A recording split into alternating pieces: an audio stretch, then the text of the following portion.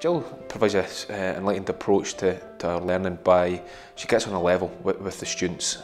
She thinks about different and creative ways to teach us about social work, the way we communicate with people, how we're going to practice. And as I say, she gets on our level, but she listens to students' feedback as well, and she adapts to that. So she makes it very current, she makes it very real. Personally, I think Jill's she's motivated, very motivated, passionate about working with service users. The service users having their voices heard, being supported and participating in decision making, and to ultimately end up with a result that benefits service user. Helps people develop their practice by seeing good practice.